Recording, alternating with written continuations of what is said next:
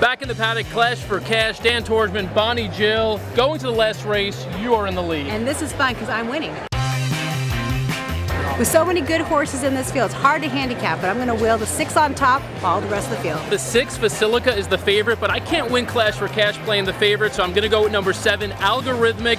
She's been in tougher races, and I hope she can come through for me here. Once again, must be crying somewhere. All right, well, here we go. This is it, last race. Good luck. Good luck. Oh, that's quite a friendly tone from you. Let's go.